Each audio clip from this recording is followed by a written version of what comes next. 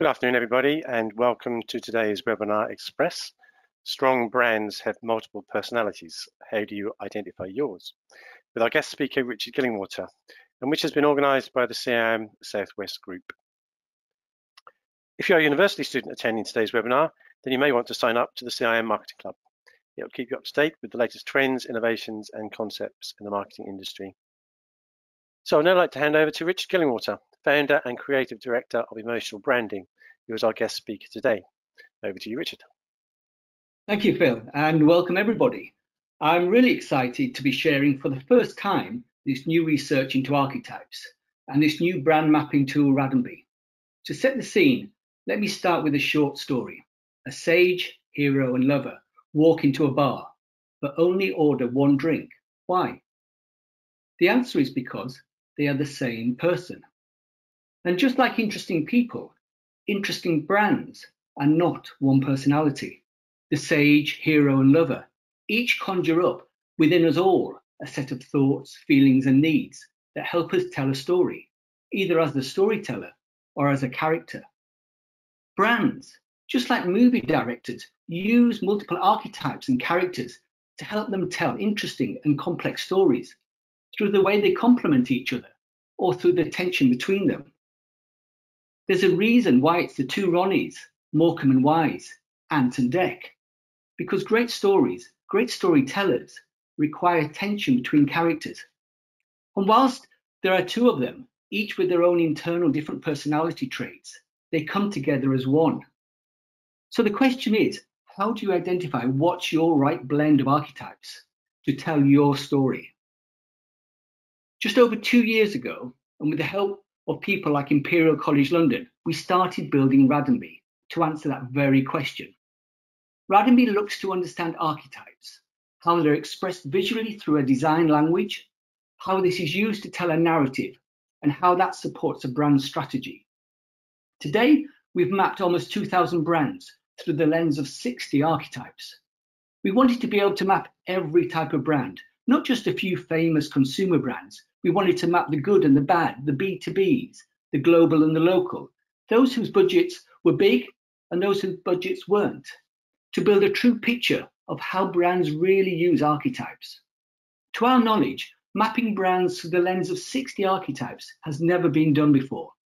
We did this because we wanted to see in more detail than ever before how brands use archetypes to tell their story. We wanted to identify what each archetype really looked and felt like through their visual language. Radonby is creating a data set of brands and a common language of archetypes. It will create a language for researchers, consultants, marketeers, and creatives alike. And you'll be able to see an archetype's visual language. You'll be able to access each brand's map and see where they're set against the competitors. You'll be able to play with different types of archetypes and see how they combine visually to help tell a story. And you'll also be able to map your own brands to help you define your strategy. And this will be available live later this year. So, in the next 30 minutes, what will we cover? Well, firstly, there is a skill to be able to tune into the nuance of 60 archetypes. Just like a master perfumer is called a nez, the French for nose, for good reason, you have to develop your nez, your ability to feel emotions with design, imagery, and words, to tune into the different subtle notes within a brand's perfume, its visual language. By quieting the mind, you can become aware of the physical emotions evoked in the body through a piece of communication. Does it make you feel like smiling, make you feel like open to new possibilities, or closed and strong and determined? Otherwise, you're probably not tuned in to that piece of communication, a little bit like watching a TV program while reading a book. You're not fully present. What we learned when we tuned in is that nearly all brands are not one character, not one emotional feeling. They're complex stories, multiple stories layered together, each potentially using different combinations of archetypes to help tell their story. Building the right narrative at the right time and place allows audiences to find those archetypes, those stories that are most relevant to them and their needs. Archetypes can work together to communicate stories more powerfully, and they do this best of all when they create tension in a narrative. Working with multiple archetypes can be a challenge, so understanding when there's too many or not the right ones is important in order to manage the collective whole, the overall identity of the brand. The main factor sitting behind all of this is technology. The internet, social media, the never-ending demand for content means brands can now tell much richer, more complex narratives, making them more adaptable, able to speak to multiple audiences, and helping them achieve a sustainable advantage over time. First, let's take a step back.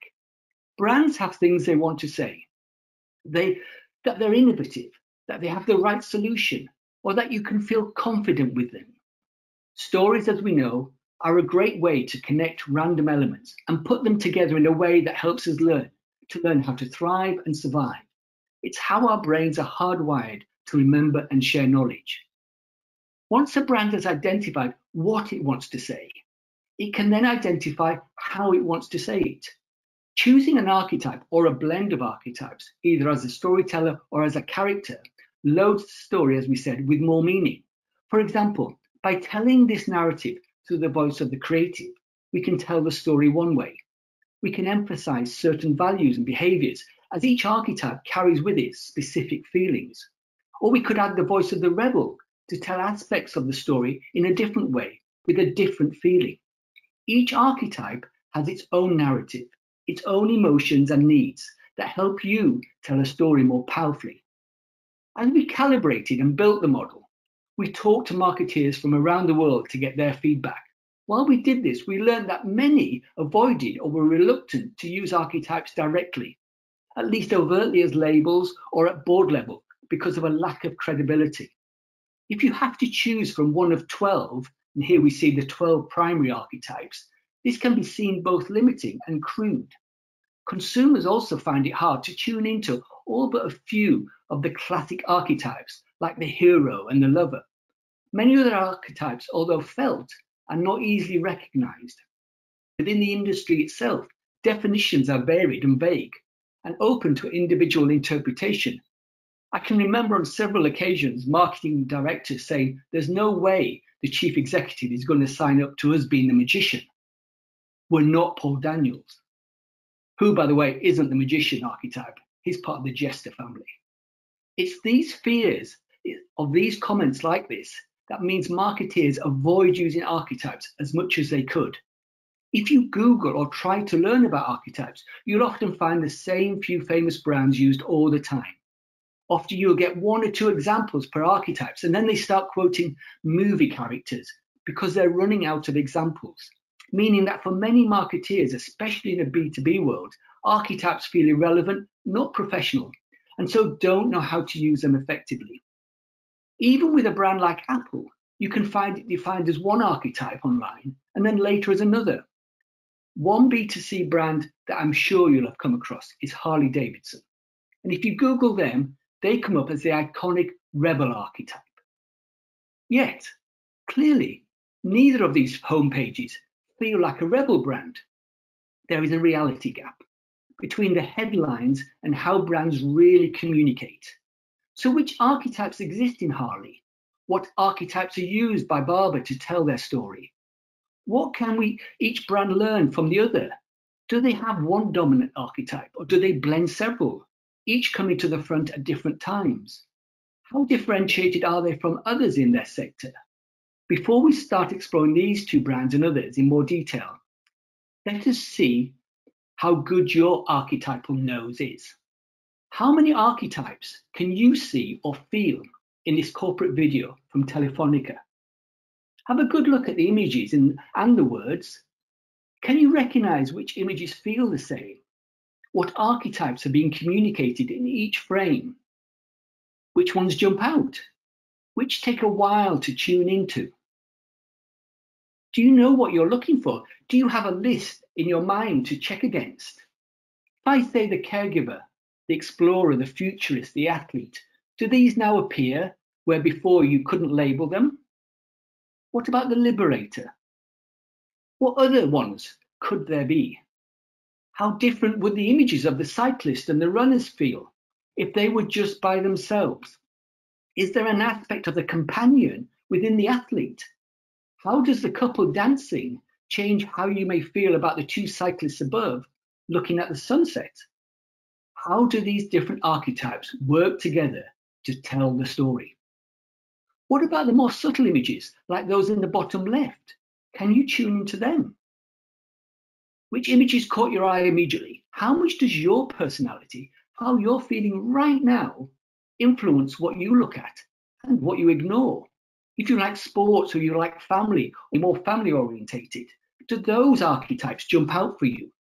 Do you recognize them over others? So overall, what do you feel when you look at all of these images? Is this a video for you about caring? Or is this video about success? Because the video uses multiple archetypes, we can experience this story in a way that's more relevant to you because of its use of archetypes relating to you. Until we can better understand what each archetype looks like, feels like, it's hard to identify them. It's hard to understand how they work together. We can easily be blind to their use, especially the more subtle ones. Once pointed out, however, they're easier to find. Regardless of whether you see them immediately or not, they are there. And they are there for a reason. Telefonica, like many brands, has many stories to tell. They want to talk about being more human, a global player, ability to anticipate the future, slow down climate change, committed to equality. They want to say we're open, bold, and trusted, all of these things. So brands are not one character, but a blend for a reason. De Beers is not just the lover, as is often quoted, but the creative and the sovereign. It's also a blend of the guardian, seeker, provider, and shaman.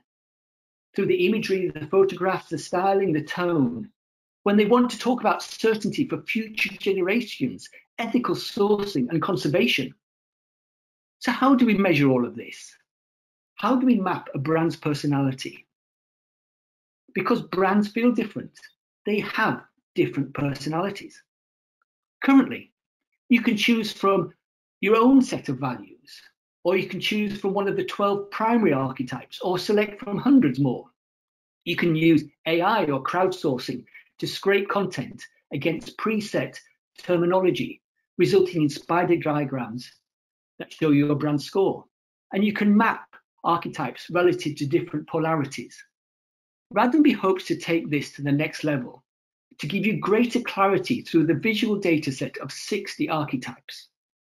Radenby is built around opposing emotion needs. Emotions are critical in changing behaviors and guiding behaviors, so they are a fundamental part of any brand and the role that archetypes play. We all experience daily tension between 6 core opposing needs within ourselves. For example, to varying degrees, we all have a need for variety. We all want to go somewhere different for a change. But we also have an opposing need for certainty. We like the bus to run on time. We like to know things are going to be there. The tension between these forces is a critical component within any narrative and an important part within a brand's DNA.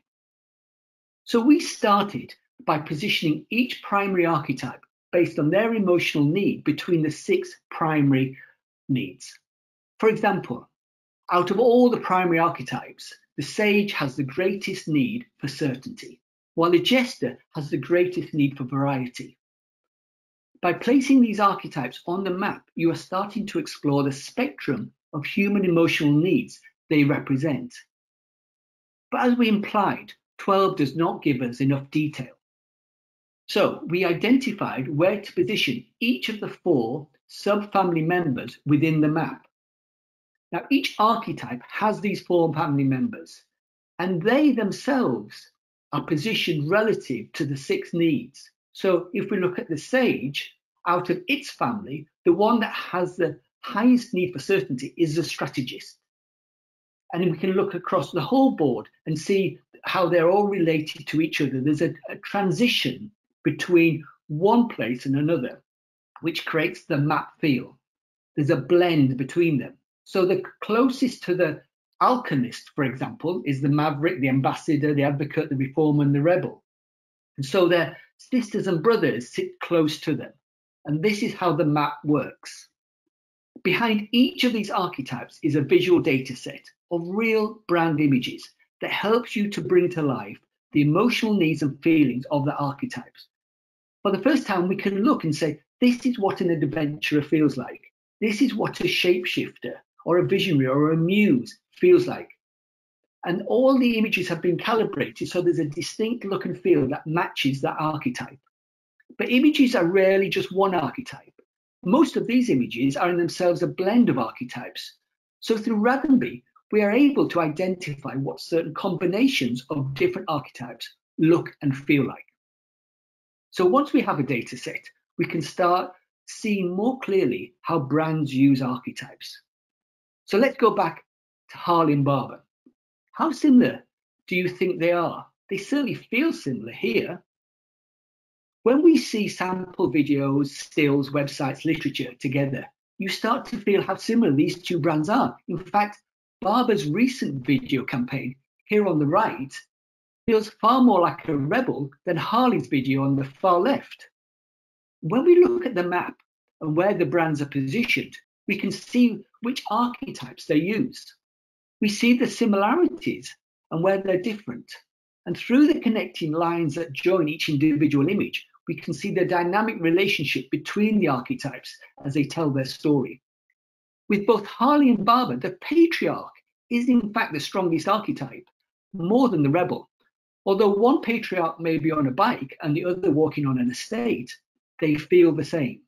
Both tell a story of seeking a close connection, a position of status within their community, while also having a sense of independence and exploration. Both blend the patriarch, rebel, companion, seeker, and hero to tell this story. By comparing these patterns, we can see how well the archetypes align to a narrative, which archetypes are potentially surplus, and which archetypes could be employed to tell the story in a better way. If you want to be in a position of status amongst your community, there is no point in being the scientist. So the patriarch, the companion, the seeker, these are the best archetypes to talk about those things. We look at lots of maps, and from these, we've been able to see patterns that reflect what we call the 3 dimensions of a narrative. The first dimension is the about me story. When a brand wants to stand out or fit in by telling you what they do, this is their language. The second dimension is when a brand is more focused on the customer and making them feel something in that moment. And the third dimension is when a brand looks to empower you like a coach and help you grow and change your behaviors in the long term. Each of these are all different in the way that they approach their use of archetypes. The ones on the right-hand side, the 3 dimensions, use them in a more sophisticated way, whereas the 1 dimensions don't need to do that.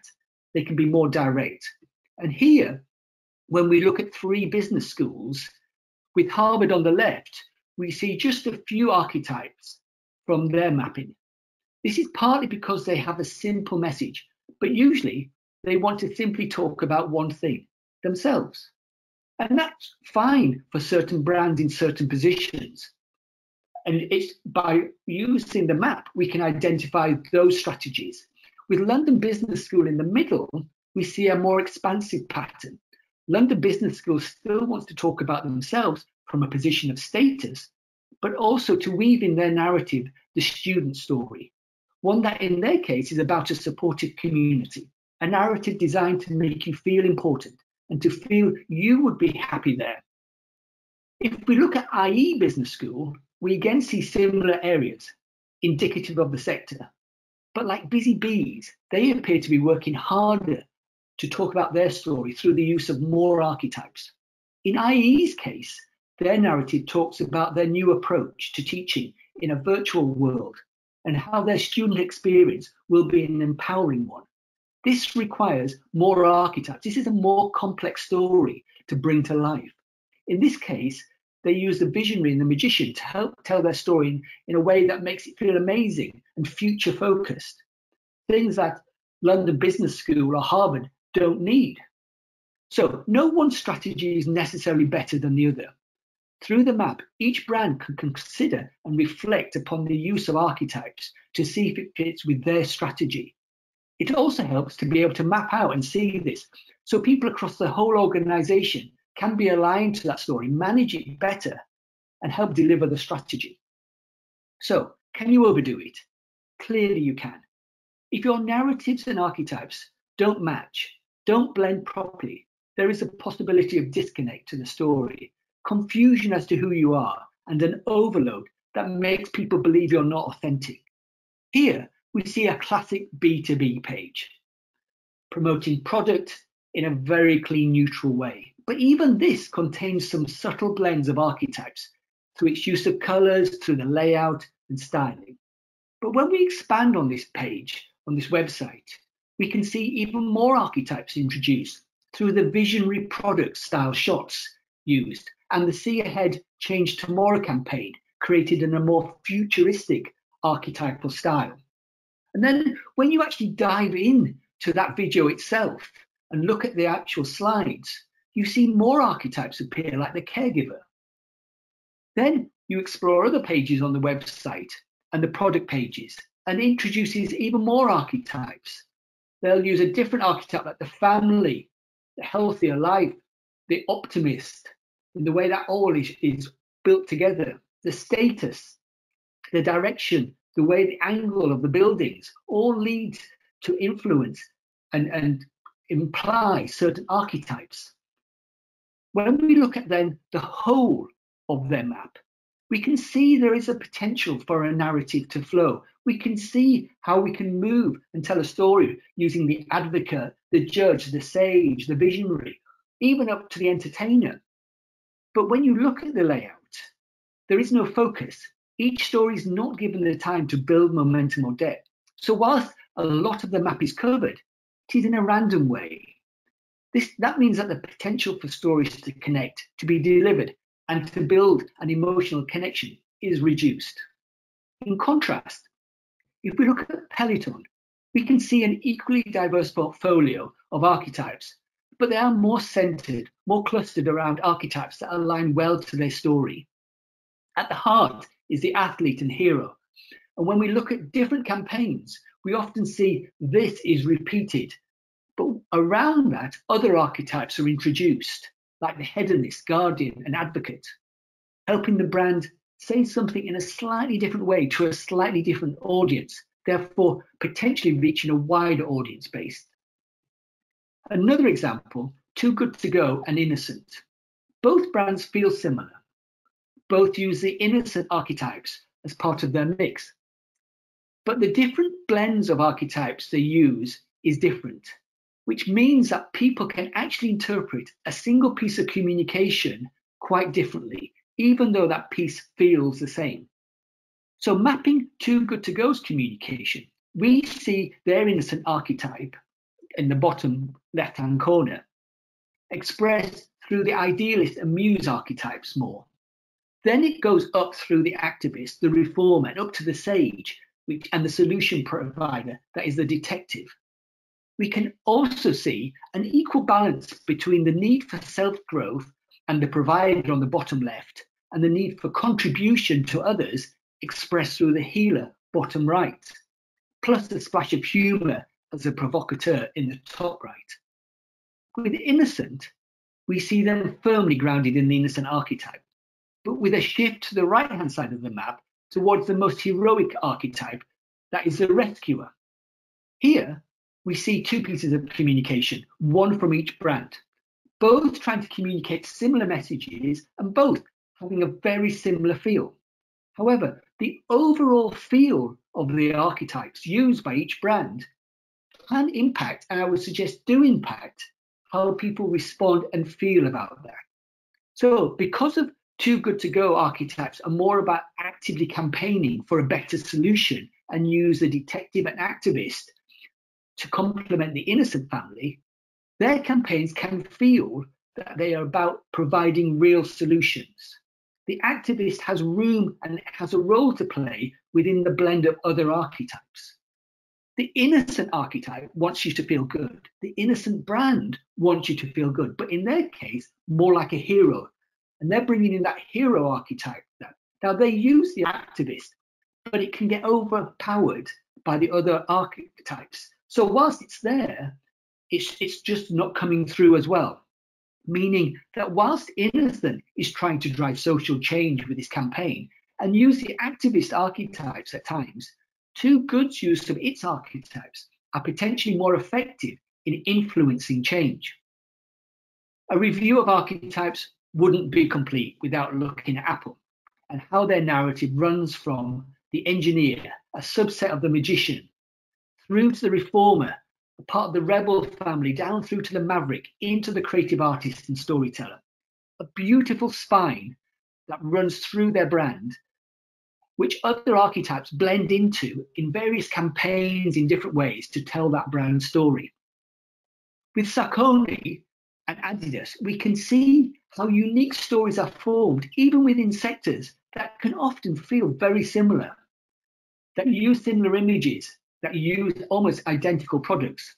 While both fit in the hero family, Saucony is more of a seeker and activist in its archetypes, while Adidas follows a similar route to Apple, from reformer to creative, which means their narrative can express, like Apple, more the idea of individual creativity.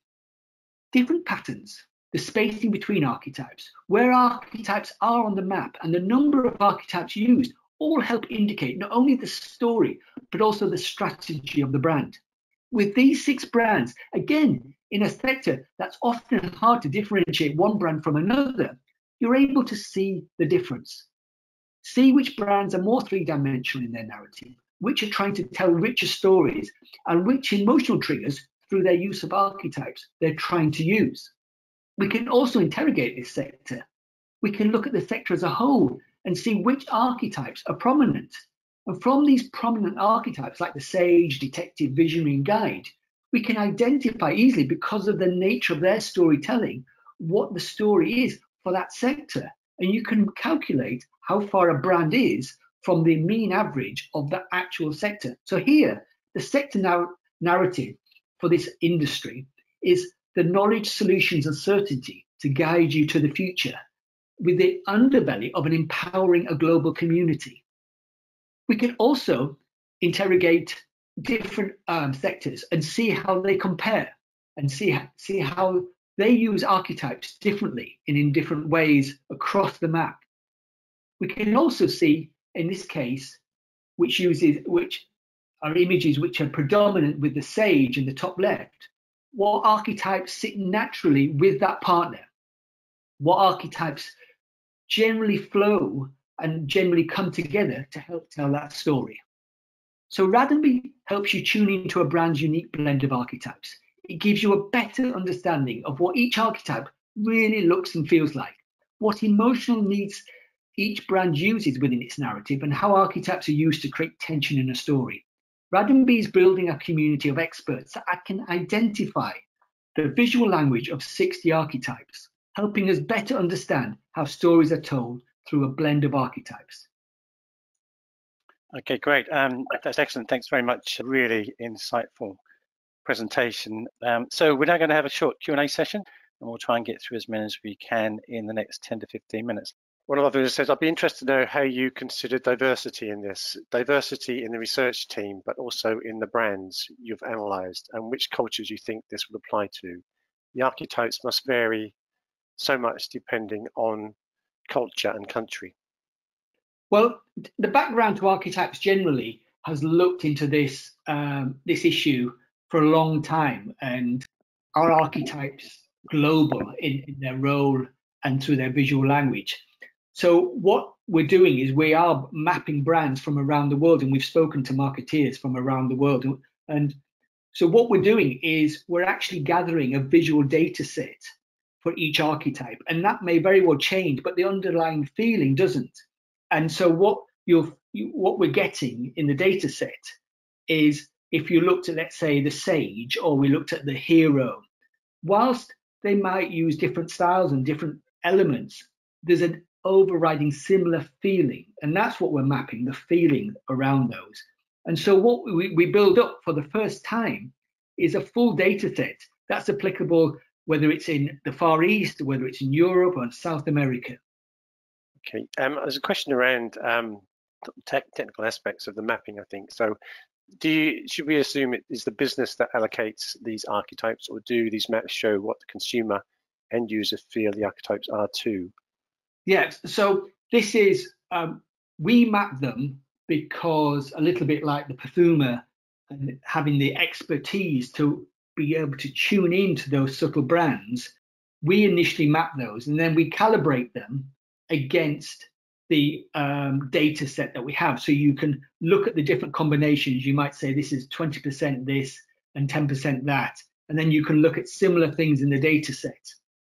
And it is all about just having comparative data sets that look and feel the same. And whilst it's not perfect, and no system is, because if you woke up one morning and felt in a bad mood compared to a good mood, and you interpret things slightly differently, it is giving us a far better picture than we currently have. So it is definitely based on us at the moment. It's definitely based on developing those skills and training people who want to use the system. So when the system comes live, there will be a training process for doing that, because it's a little bit like a wine tester. You know, you could go around and say, well, yes, we can get the views of customers as to what this wine feels like, and that's valid in its own sense. But actually, if you get some experts who can tune into the very subtleties, they can give you a more expert view of that. And that's what this is trying to become. Again, back to the mapping, is the size of the circle in the archetype map the amount of content or importance? Do the connector lines denote direction or relationship? When developing the map, will you be able to connect the content, evidence, and the archetype? Yes. So there's a lot you can do with the data, because sitting behind there is a whole lot of numbers. And in essence, the bigger the circle, the more strength the archetype is. So if it's a small little dot, then it's just registering as a small element within that. And equally, what's quite fascinating within this and the connections is two archetypes might be on opposing sides, and often can be on opposing sides of the map. And it could be that it's almost 50-50. You could look at it 1 minute and you can sense the hedonist, the pleasure, or the ruler. And it's like you're flipping between these two polarities. And so just the fact that they're positioned on a map and the size of them and the relative positioning next to other archetypes gives you more indication, gives you a visual representation more than just data itself. And when you actually do the mapping, and people can map their own things on there as well, you create the circles, ovals, space, and you can just overlap. So it might be, for example, the healer sits next to a romantic, and so it could be mainly romantic, but it just overlaps, and you just draw that overlap. So it is the size, it's the relationship, it's the overlap that are all important.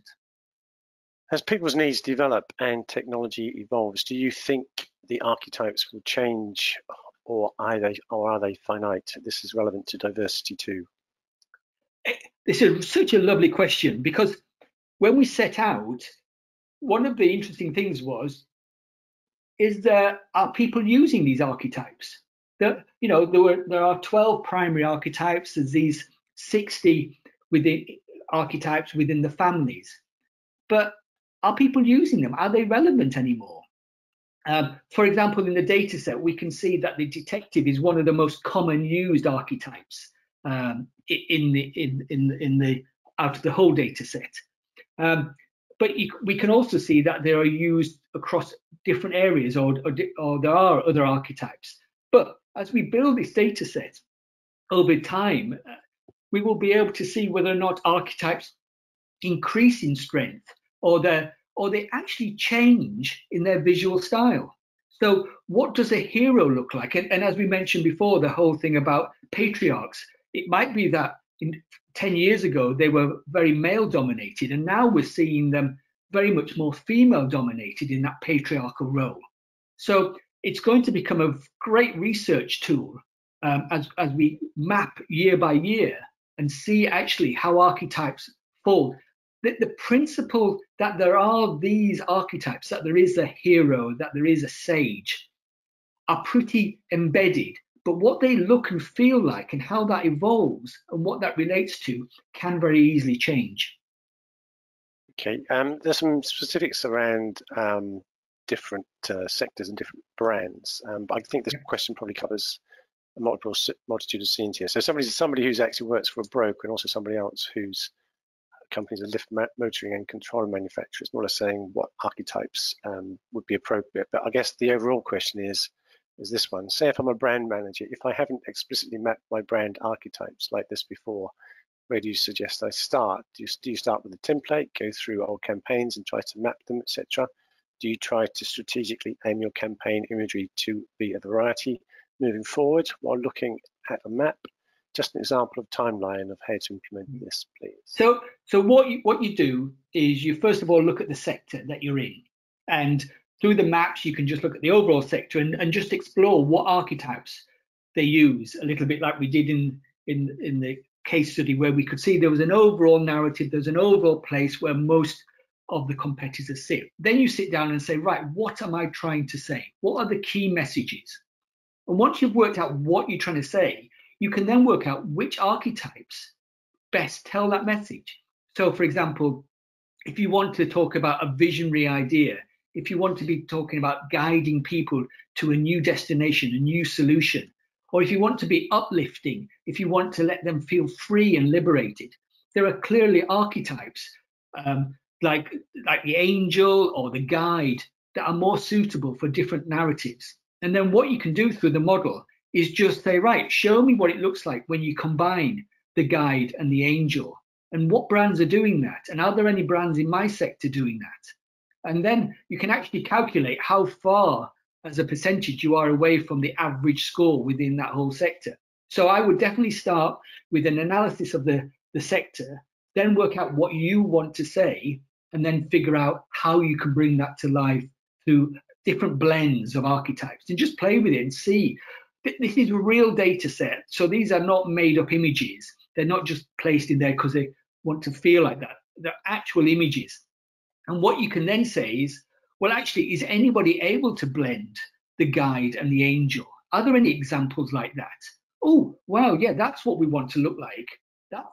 Yeah, this brand in this sector exactly reflects. And what you realize very quickly when you do this and you start to study is how similar brands are across. You know, that we think we're all quite unique as in personalities, but in fact, it's easily replicated. So it's quite quick to go, oh, you know, we're like that. That's how we want to be. So it becomes very quick to make decisions about the direction of a brand using the model.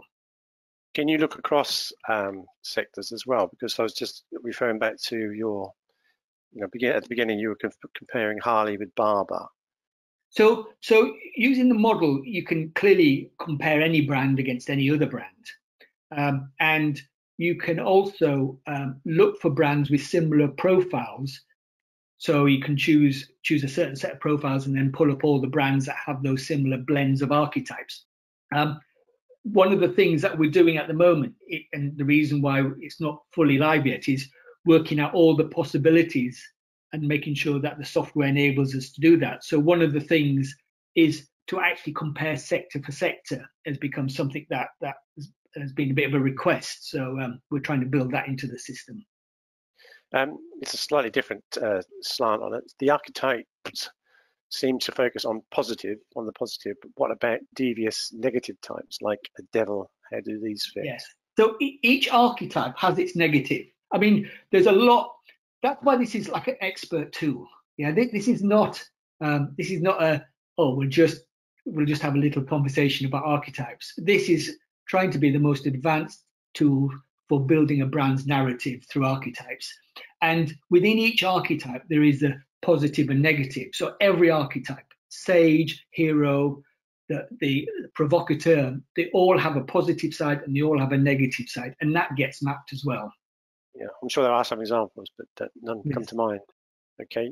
Again, here's a slightly left field question. Do you think newspapers use archetypes in their news stories or their portrayal of celebrities or stars of the entertainment world? If they do, can brands learn from this, and how? Totally. And the biggest place that brands can learn is through movies about archetypes, because archetypes don't just exist in isolation, they're there around narratives. And so there's often formulas to the way these archetypes work together. And that's what's quite interesting when you just look at, for example, the sage, as we did as the lead archetype in that, what characters generally work with it. So there are fundamental patterns that brands can learn about the types of stories that they could tell through the use of these archetypes. I mean, the classic one is the hero's journeys, but there are so many other subset narratives which use certain sets of archetypes and the repeat patterns. Okay, got time for just a couple more questions, Richard. So how do you persuade the C-suite to take this seriously, particularly if you work in the B2B? So that's why I built this. You know, I've been working in this profession for a long time, and that was the number of times I've been in that position where it's credibility because you just go, what's this based on? So because this is a big data set, you literally can go into that data set and you can call it up and you say, look, these all feel the same, don't they? And you go, yes, they do. There is a common feeling to that archetype, yes. So regardless of whether you call it the explorer or the adventurer, whether you call it the patriarch, it doesn't really matter. There is a feeling and it meets an emotional need in people. And this look and feel, which everybody can then see, says, yes, that's how we want to feel like. And then you can find the blends. So it is because you can visually show a large data set of lots of brands who use this look and feel, especially in the B2B world, that's what it's designed for. Okay, great. Final question then, Richard. I think this is a common question from a lot of our viewers today. You said you can map your own brands on the site. How do you do that? Yeah, so within the tool, what you'll be able to do is you take each individual image, so you can take a page from a website, a campaign, and you create the circles, you create your own database. And then what you can do is look and calibrate that. So you might say, for example, this one image is 20% this, and you literally draw it up yourself.